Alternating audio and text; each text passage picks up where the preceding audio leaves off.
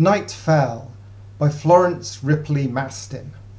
Night fell 1 year ago like this. He had been writing steadily. Among these dusky walls of books, how bright he looked, intense as flame. Suddenly he paused, the firelight in his hair, and said, "The time has come to go."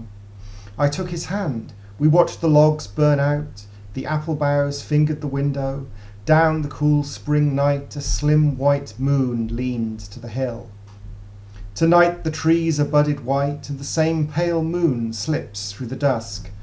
Oh, little buds, tap-tapping on the pane. Oh, white moon, I wonder if he sleeps in woods where there are leaves. Or if he lies in some black trench, his kind hands, kindling flame that kills.